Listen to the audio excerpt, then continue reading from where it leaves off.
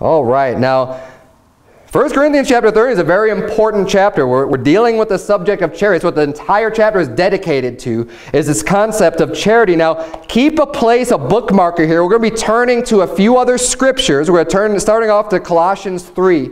And the reason, what we're going to be doing is we're looking at multiple places where charity is mentioned in the New Testament, because I want to just emphasize the importance of what we're learning tonight with charity, because the Bible talks about charity. It's a very important aspect or characteristic that we need to have in our life. So we're going to look at it. We're going to understand what it's talking about. A lot of people have misconceptions of what charity even means and what it is, and also how important it is. So if you turn real quick to Colossians chapter 3, it's the first place we'll look.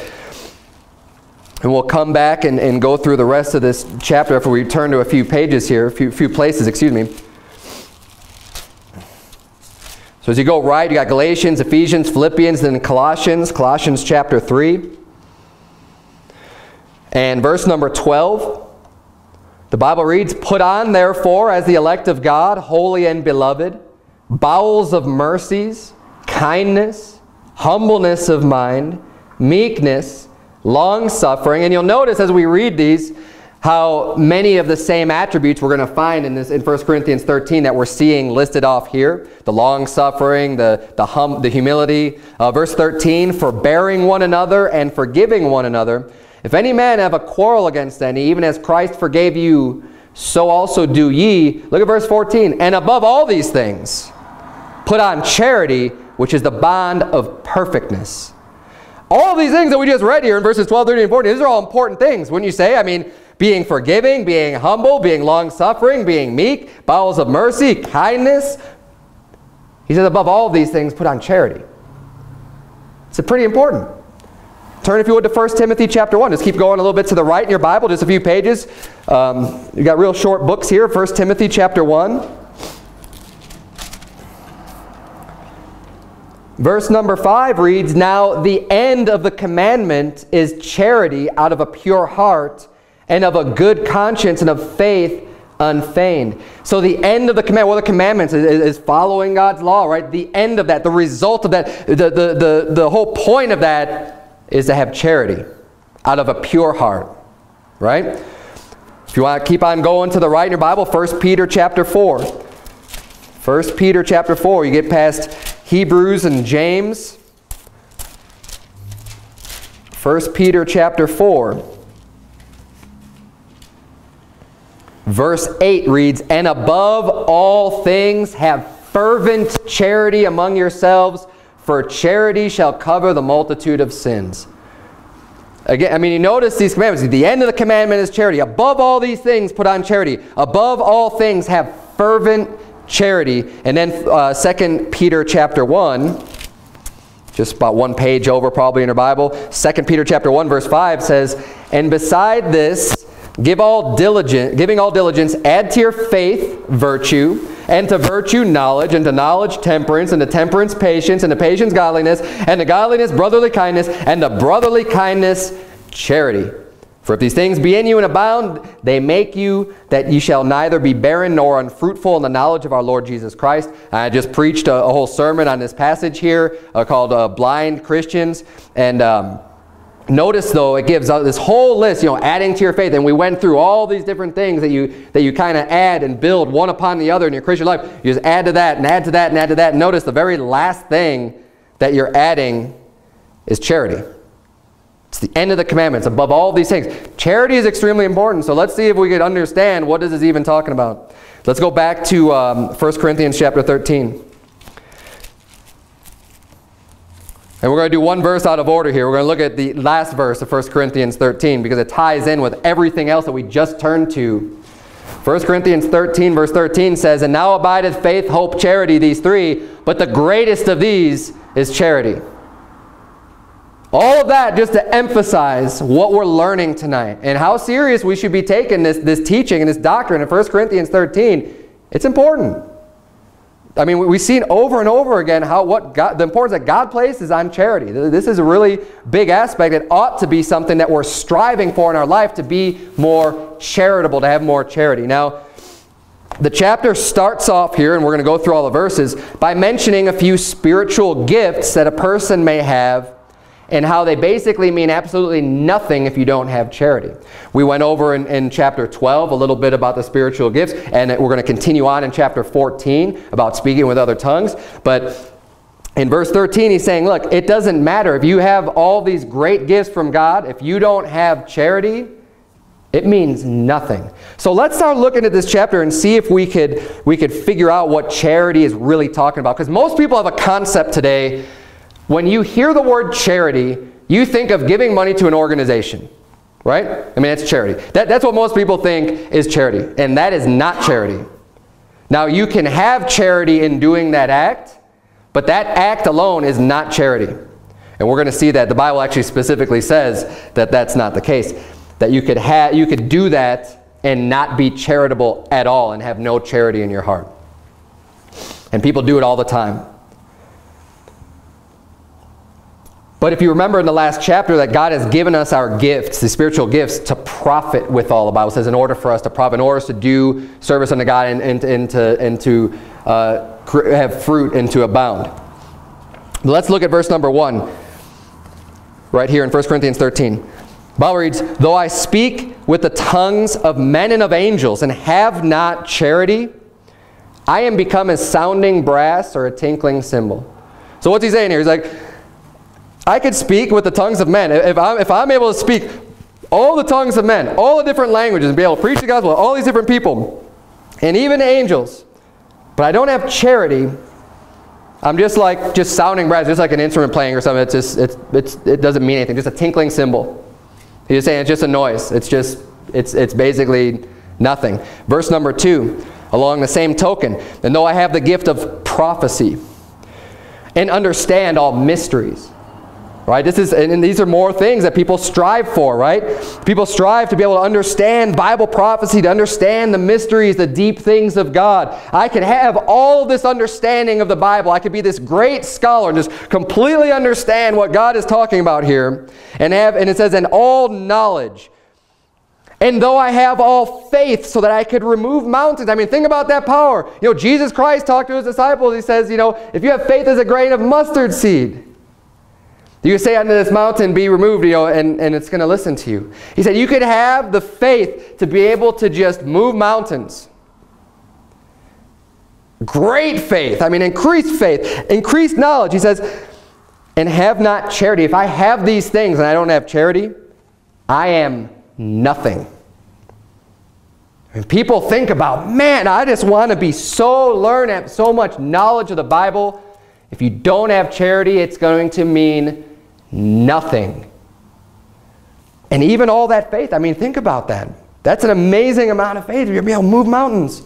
He says it's nothing. You need to have charity. The whole point is having charity. Verse number 3, and this proves my point about charity not just giving money to people. And though I bestow all my goods to feed the poor, right? That's the common definition that you think of charity, right? Giving money to feed the poor, to help out people in need. And though I give my body to be burned and have not charity, it profiteth me nothing. So is it possible to give money unto people? He says, all of my goods. You can give up everything you have and still not have charity. You say, how is that even possible? Well, think about these people. I think about like the people who like to sound a trumpet before they give their alms. You know, Jesus warned about these people that, you know, he says, let not your left hand know what your right hand doeth, and, you know, you give in secret, and your Father which seeth in secret will reward thee openly. That's what Jesus taught about helping people out and giving alms to the poor. Well, what do we have today? We have these big corporations and organizations. You know, you have the Bill Gates Foundation, and you have these other people, and what do they like to do? Hold a big press conference, right? And let the whole world know how much money they're giving to these organizations. Now, if you think that those people really care about those people that they're giving money for, you've been deceived. Because they don't care about that stuff at all. They're doing it for the PR, right? They're doing it for the publicity. They're doing it because they want people to look at them and think, wow, what a great person. They care about the praise of men more than the praise of God, which is why they sound a trumpet before they give their, if they really cared about the people, they would say, I don't need the recognition for this. I'm just going to give money to these people. I'm going to help this organization. I'm going to help these people out without having to let everybody know about it, right? If they really cared about them. Now, charity, we're going to get into here, if charity is not all of these things, well, what is charity? And the Bible describes what charity is here. We'll start going through this. Verse number 4, it just basically gives a whole list of all these attributes of having charity. And basically, charity is, it's caring for other people. It's a love in your heart for others. It's a special type of love towards other people. That's what charity is. The Bible says in verse 4, charity suffereth long and is kind. Charity envieth not. Charity vaunteth not itself, is not puffed up.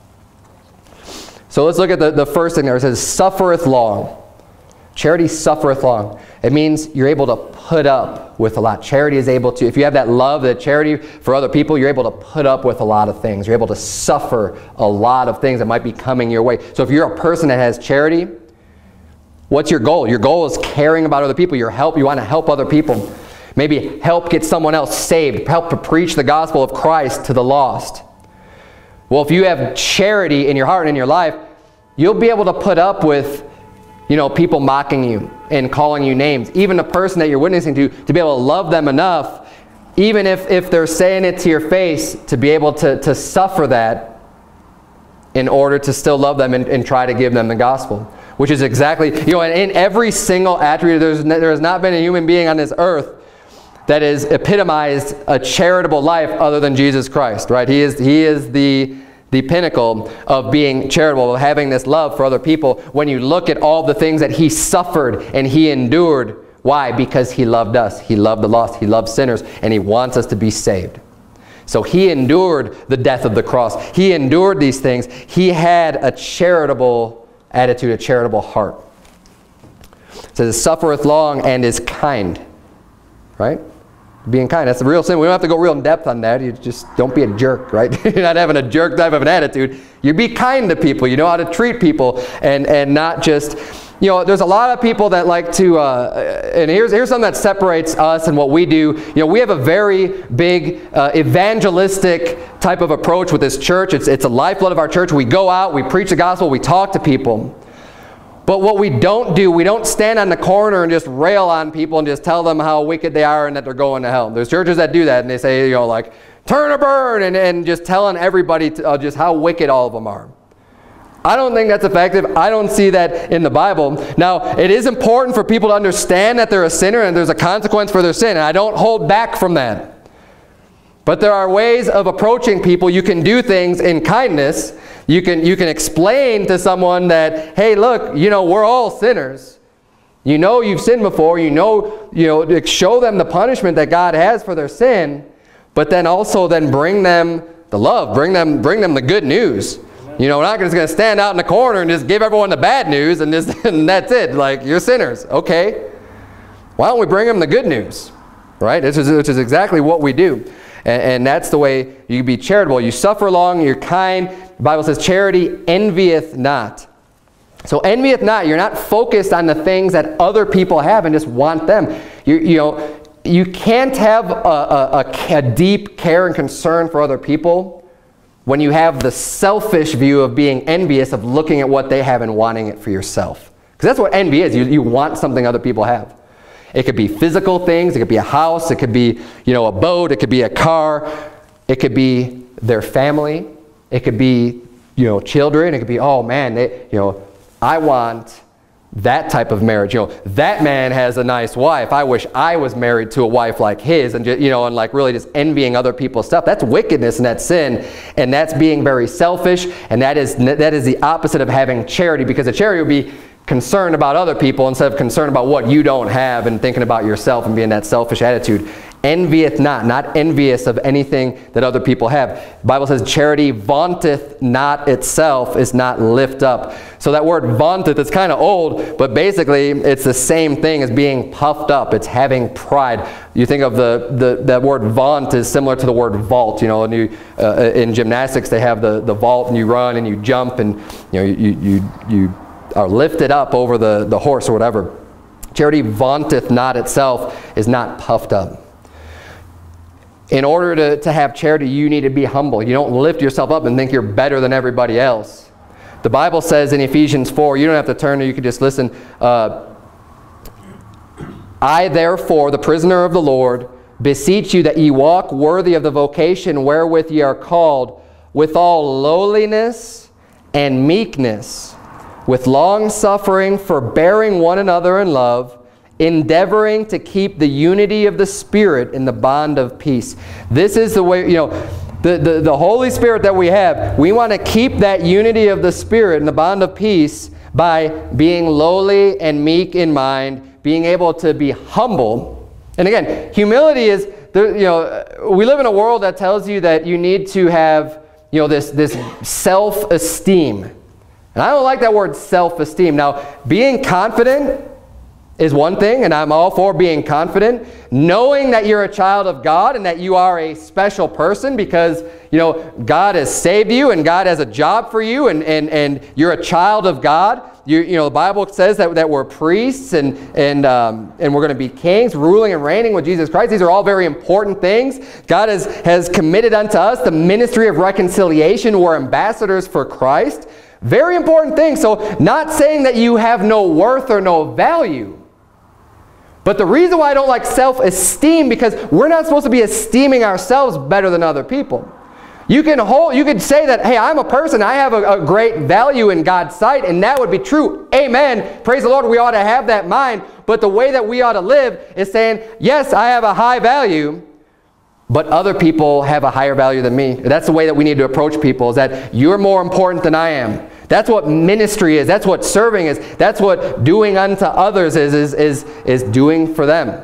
That's the attitude that Christ had. Christ came not to be ministered unto, but to minister. He came to help other people. He didn't come as the king and just everyone worship me. He came and gave us the example, said, look, I'm the King of kings and Lord of lords, and look what I'm doing. He got down on his hands and his knees and washed his disciples' feet. Talk about humility. That's humbleness. And my friends, if anybody didn't have to do something like that because they were above that and greater than, it's our Lord Jesus Christ. Amen. So how much more can you think, well, I'm not going to do that. I'm not going to go try to help that guy over there. He's homeless and he stinks. And have that type of an attitude where I'm above that. We ought not to have that type of an attitude. We need to be charitable and not lift ourselves up.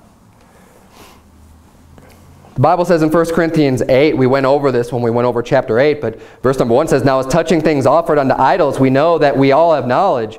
Knowledge puffeth up, but charity edifieth. And we saw earlier in this chapter, having all knowledge, right? You could have all knowledge of the Bible. And people do this.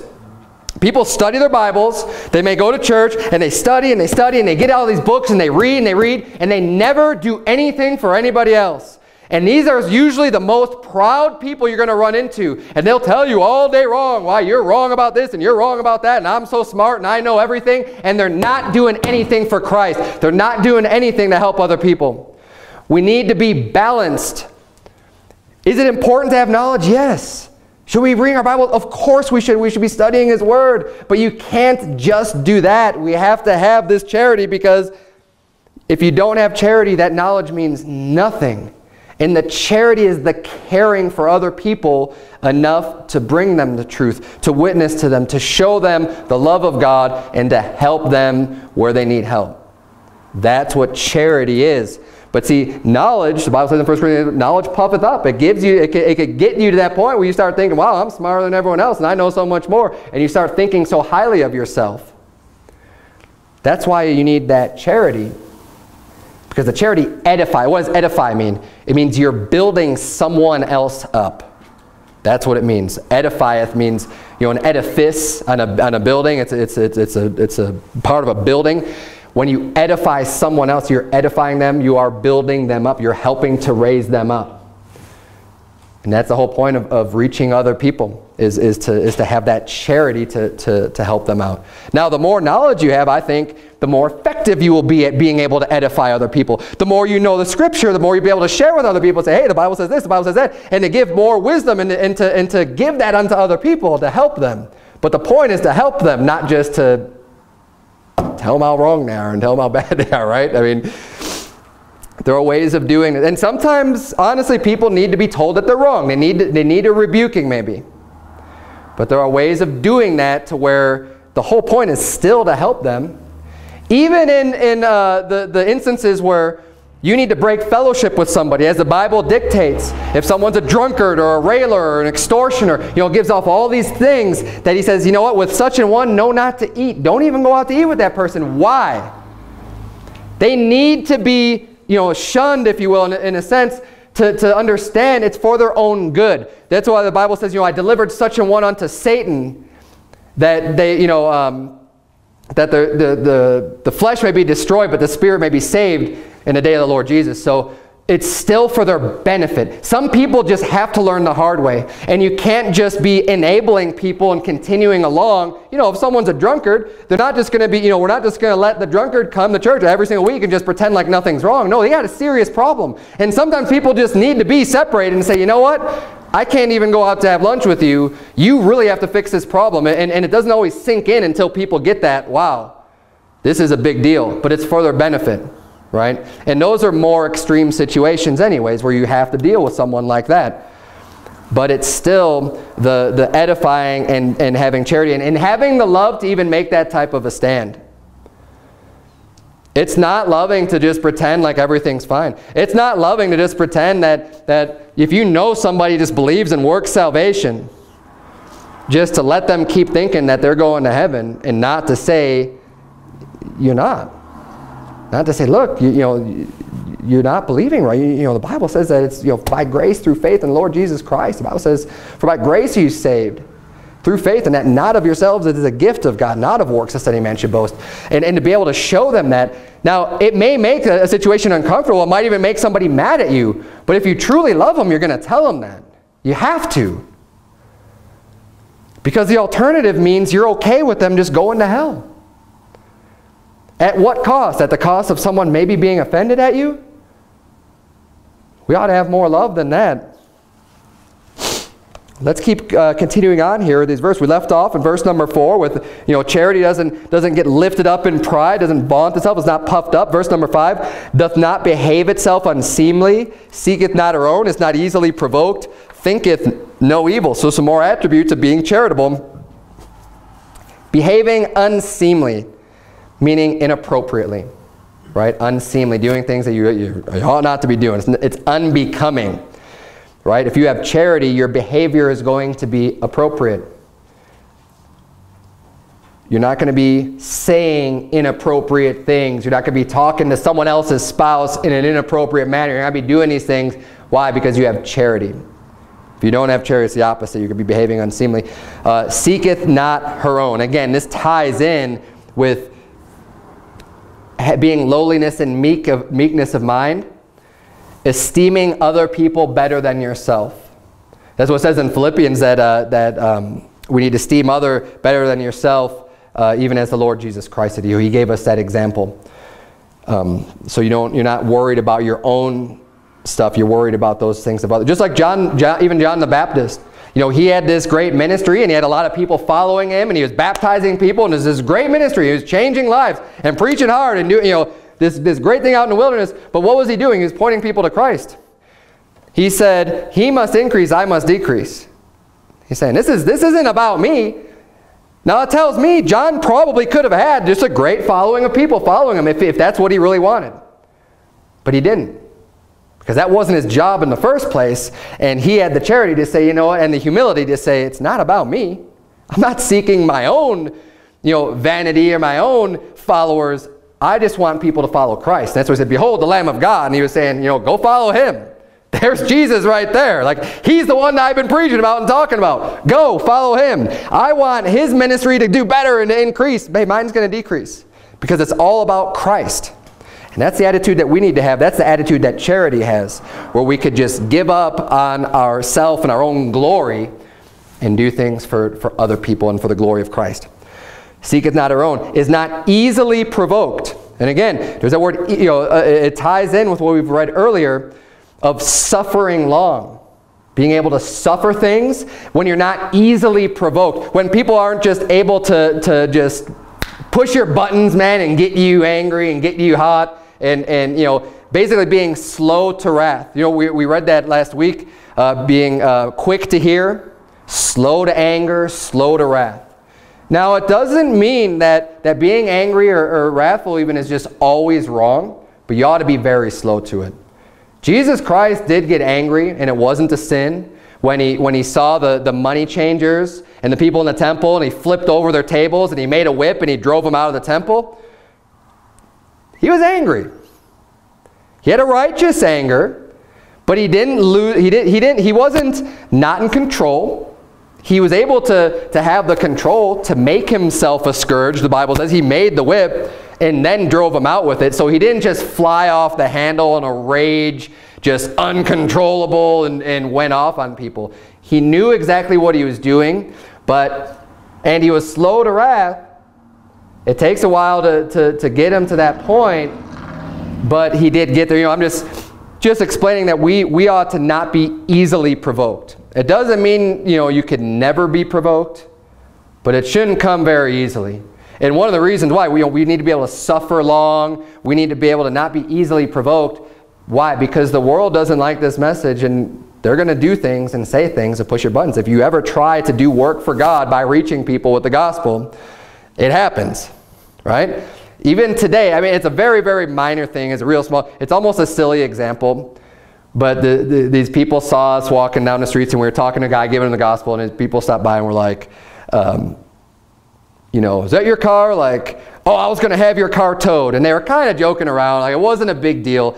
But things like that, it's going to be, you can't be easily provoked when people say things. And that's not the best example, because they were kind of joking. But, and like I said, it's not a big deal. But people will do more and more. People will say things and do things to provoke you. People will call you names and just say all kinds of manner of blasphemous things. And we ought not to be easily provoked to fly off the handle or to lose our control or something like that. And then the Bible says, thinketh no evil. Now, evil in the Bible, and I'll have to preach a sermon about this, just completely proving it, but evil is when you do harm to somebody else. It's when you inflict pain. The Bible says that God does evil. Evil doesn't always equate to sin. Evil, God does evil? Yes, in the Old Testament. That's why I'm going to have to do a whole sermon on it to prove the point. But the Bible says, is there evil in the city, and the Lord hath not done it. And evil does not always equate to sin. Here's what evil means. Evil means when you bring harm to someone else. So a real good example of this, where it's not a sin, would be if somebody commits a sin that is worthy of the death penalty. Someone takes another man's life. The Bible says that person ought to die. That's the just punishment or recompense for that sin, for killing someone else. They need to be killed. Well, someone has to put that person to death. There has to be an executioner. So the person who performs the execution, however you do that, whether you flip a switch on an electric chair, whether you shoot a gun, a fire, whatever it is, inject a needle into him, it doesn't matter. That person is bringing evil upon the other person because they're harming them. I mean, they're going to be taking their life. That is bringing evil into them, but it's not sinful to have that job of the executioner when you're executing righteous judgment that has been ordained by God. If that makes sense. So that's what, and that requires a whole Bible study of the word evil itself in the Bible to see how it's used over and over again. And it doesn't always necessarily mean sin. But see, in this case, if you're thinking evil against someone, you're thinking about harming them, that is a sin. Right? Most times, evil is going to be sinful, because you're not supposed to be hurting and harming other people. So, but here, if we have charity, obviously, if you're caring about other people, you're not going to be thinking evil against them. And this is written in here just to admonish us that we shouldn't be having evil thoughts against other people and just wishing people harm, and, and thinking that way about other people, especially about brothers and sisters in Christ. Now, let's keep reading here. Verse number 6. The Bible says, rejoiceth not in iniquity, but rejoiceth in the truth.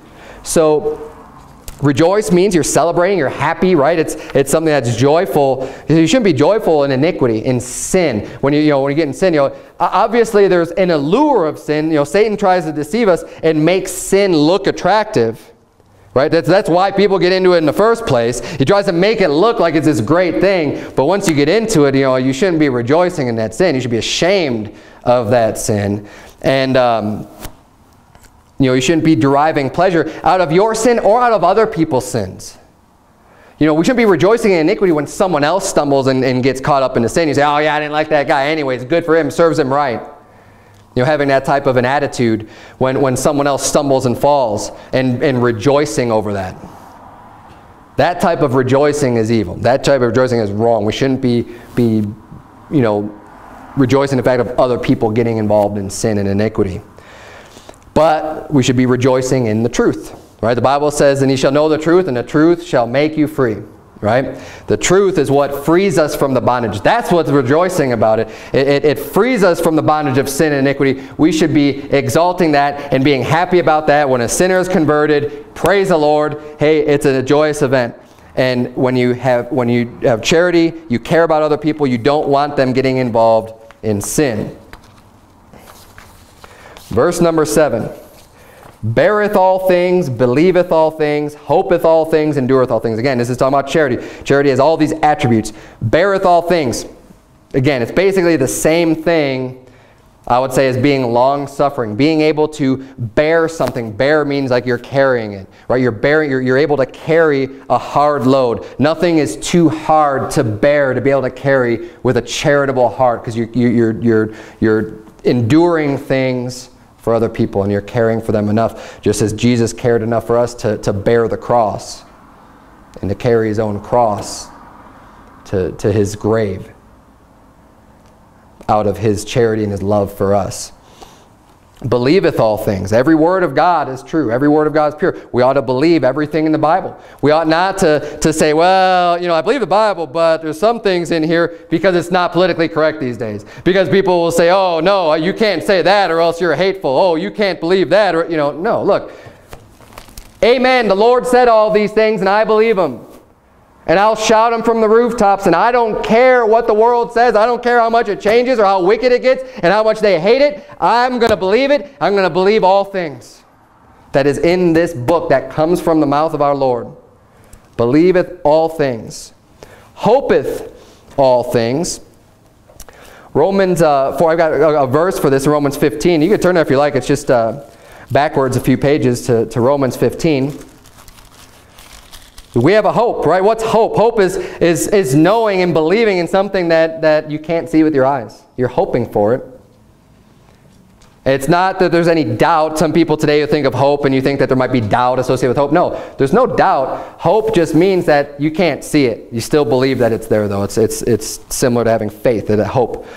Verse 4 of Romans 15 says, for whatsoever things were written aforetime were written for our learning, that we through patience and comfort of the Scriptures might have hope.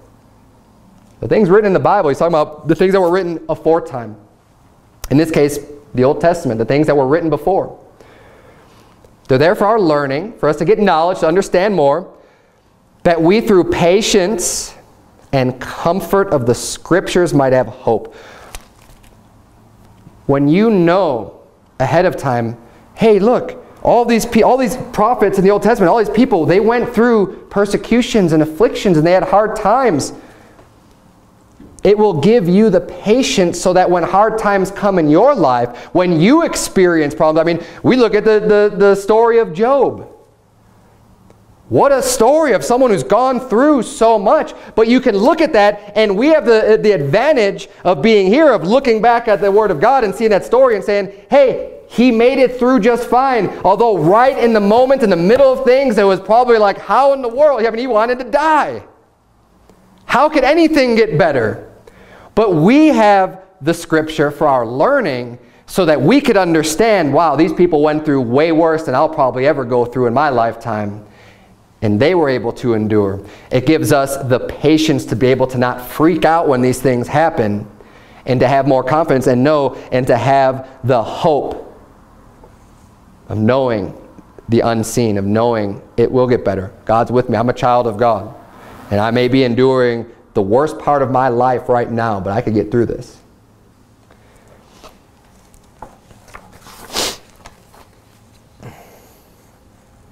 And then endureth all things at the end of verse 7, back in 1 Corinthians 13.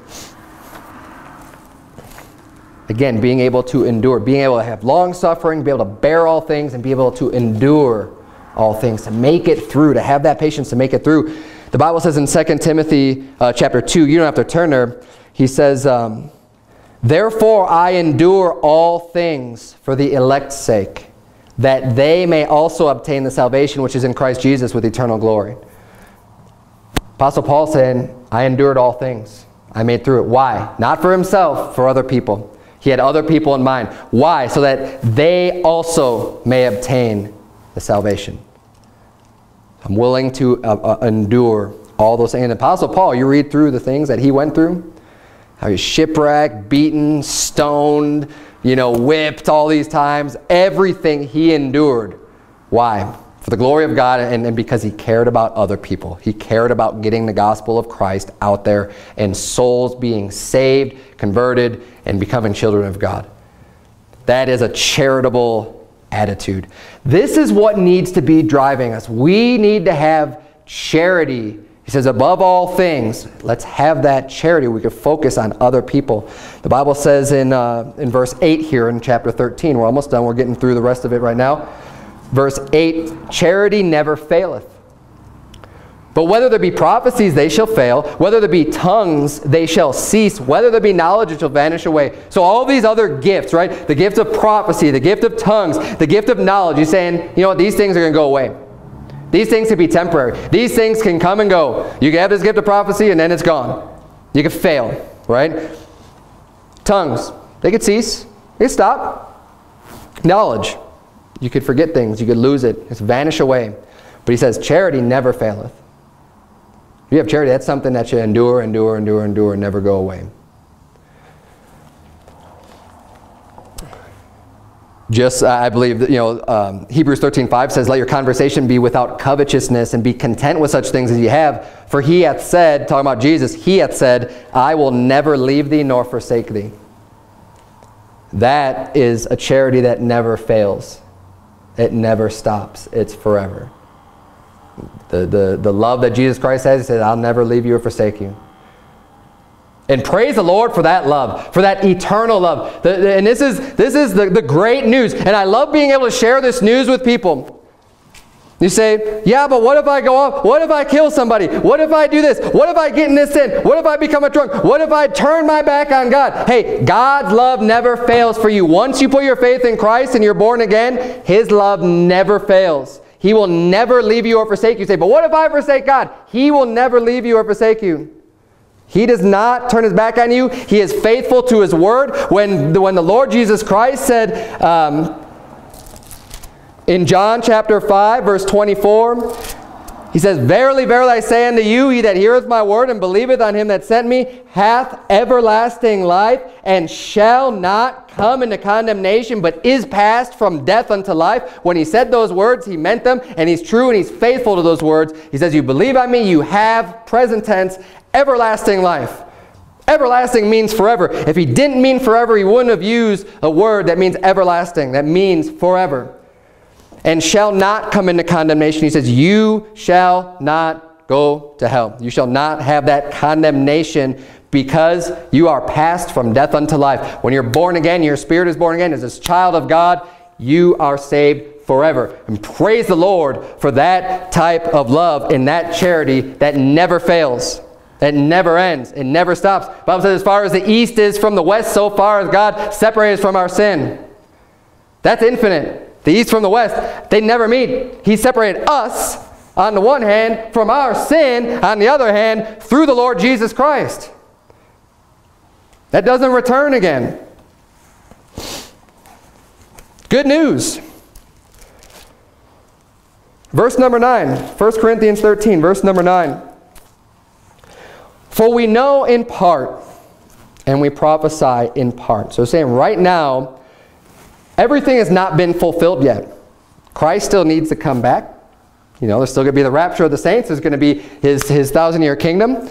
We are still, you know, we have the Holy Ghost, but we're still, you know, everything is not known. Even today, everything is not known. That's why there's people debating over, you know, end times events and all these other things, and everyone thinks they know what's going to happen. I think I know what's going to happen, but ultimately, we don't really know everything. And right now, we know in part. And there's things, you know, like I don't understand everything in the Bible. I know in part. We prophesy in part, right? I preach the things that I know. He says, but when that which is perfect is come, Jesus Christ, the perfect one, when that which is perfect is come, then that which is in part shall be done away. So all these things that are just partial, he said, you know, we're going to have full knowledge also when Jesus comes back. And what a day that will be, right? When this flesh, this world that clouds our understanding, that confuses us, we've got, you know, all the lies of the world and the brainwashing and everything else that goes on, that can help us to cause us to not fully understand God's Word. We have this sinful flesh that drives us to have a misunderstanding of God's Word. When all that stuff is gone and done away, and that which is perfect is come, then we'll have that full understanding. Verse number 11, when I was a child, I spake as a child. I understood as a child. I thought as a child. But when I became a man, I put away childish things. So, you know, when I was young, I was growing up, of course, I mean, that's what a child does. You think like a child. You know, a child thinks about childish things. They, you know, I've got little ones, and they think about things that children like. They think about jumping on the trampoline. They think about, you know, going out and playing in the sand and doing all these other things. That's because they're children. There's nothing wrong with that. But when you grow up, you're supposed to be putting away the childish things. You know, everybody that's born again starts off a babe in Christ. Nothing wrong with being a baby. I have one at home. He's great, right? But you're supposed to grow. And you're supposed to learn. And the more that we grow and learn in the Bible, and you know, you're saved longer, you're learning more, hey, put away the childish things. You could say, maybe put away that sinful life. You're born again. You're saved. What are you still doing going back to your childish ways of, you know, of your life when you were unsaved? You don't need that stuff anymore. Grow up, right? Get right. Do what's right. Put away those things. We don't need them anymore. Get charity. Care about other people. Stop worrying about yourself. Verse number 12, for now we see through a glass darkly, but then face to face. Now I know in part, and I love this, but then shall I know, even as also I am known. And I love that phrase, that statement right there, saying, because right now we don't know everything. There's a lot of things that we don't understand. We see through a glass darkly. We can see some things, but it's kind of dark, it's kind of covered, it's kind of clouded. It's not quite as clear as we'd like it to be. But he says, in that day, you know, when Christ comes back, he says, then we'll know, even as also we are known. Just as much as God knows us, as we're known of him, which is completely, I mean, he knows us 100% completely. He says, then I'll know, even as also I am known. And then, of course, the last verse, and now abideth faith, hope, charity, these three, but the greatest of these is charity. We need to make sure that we have charity, which is the love. It's not just an action. It's more the motivation and the reasoning and what's in your heart for your actions. Giving money, I'm not saying don't give money to help people out, right? But the reason ought to be there. The charity ought to be in your heart because you care and you want people to do better. When you give that, then that would be considered charitable. That would be a charitable act. When you're not sounding the trumpet and just care about the praise of men, you're actually doing something to help people. When you're preaching the gospel, when you're able to suffer and endure things, that's having charity. When you're not just flying off the handle, you're not just losing your temper. right? You're not easily provoked. You're able to go out and have the focus. When you have humility, when you can help other people out and be more concerned about them than about yourself, you have charity. And that, my friends, is not easy to do. But it's the greatest thing to do. It's something that's the same heart that Christ had. Greater love hath no man than this, than a man lay down his life for his friends. That's what Jesus did. We ought to be able to work in our own hearts to make sure we could get to that point. So we can say, you know what, I'm willing to give up my life for someone else. There's no greater love than that. Be able to just give up everything you have and everything you own, and it's not about me, it's about other people. And if you're interested in ministry and being able to help other people, as I believe all of us should be, that's what it's all about. But Jesus Christ said when his disciples were questioning, you know, who is going to be the greatest? Remember, James and John, they said, I want one seat on your left hand and the other one on your right hand. We want to be recognized. We want to be right up there with you, Jesus. How can we do that? He says, you know, the kings of this world, the Gentiles, what they do, they have their rulers and their kings and they exercise authority over the people underneath them. He says, but so shall it not be with you. He says, that's not the way it works in God's kingdom. If you want to be, whoever wants to be the greatest is going to be servant of all. He says, if you want to achieve a great status in God's eyes, you're going to serve everybody. You're going to have the lowliness of mind and the humility to be a servant and not to just look at having power over people or something like that. It's the exact opposite. It's having charity. Let's pray.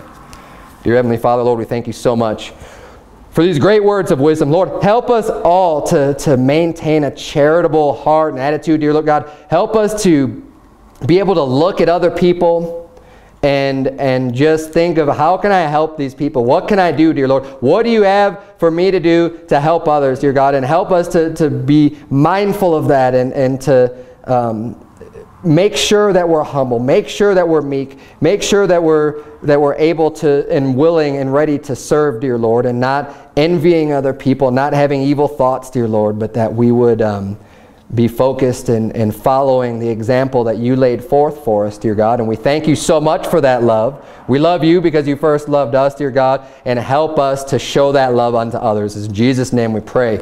Amen.